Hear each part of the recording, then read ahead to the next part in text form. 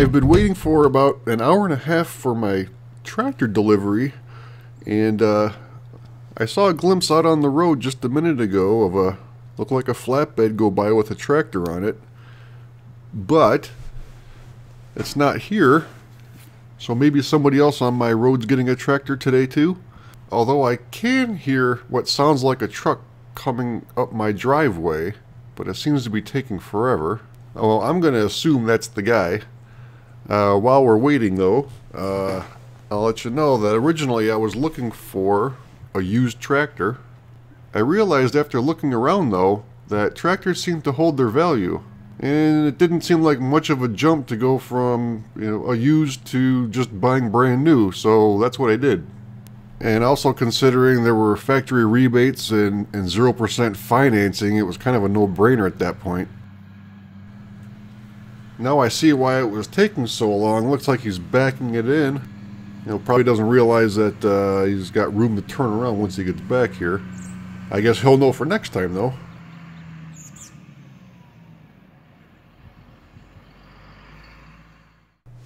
There it is, brand new Kubota 2301.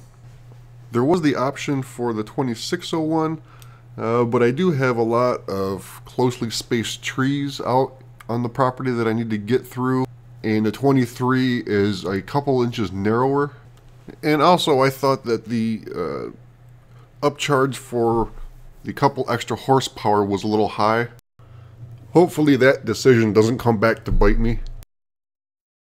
I did, however, get the quick attach for the front end loader.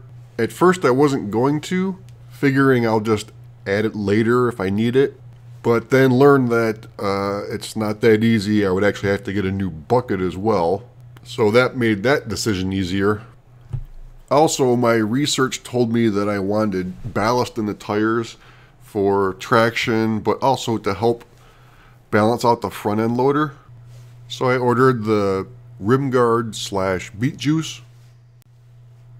The next day I didn't waste any time getting to work. I had a pile of dirt I needed to move and fill in some pretty big holes around the property. And even though this is really my first time on a tractor, I was surprised at how difficult it was to get a full bucket of dirt. There was a lot of tire slippage, even in four-wheel drive, even with the diff lock on. It just seemed like I couldn't get any traction at all.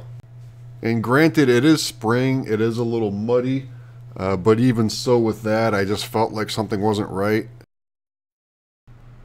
I had some issues with the dealer.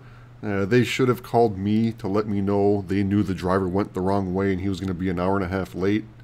The box plate had only been loosely assembled, so it was dropping bolts when they got here, and the paperwork was wrong and had to be redone.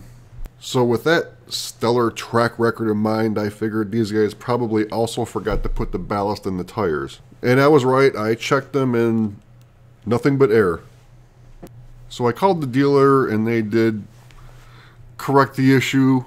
However, it should have been done right in the first place. But I actually consider the unintentional tire ballast experiment to be a good thing.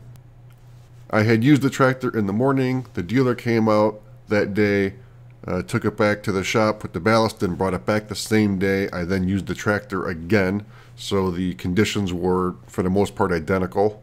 Now I have experienced firsthand the difference between empty tires and ballasted tires. The difference is amazing. It's like night and day. So now I know that the tire ballast was money well spent. I definitely have a lot more gription now when scooping dirt, so I managed to find a silver lining in an otherwise inconvenient situation, which is good because finding silver linings is something that usually eludes me.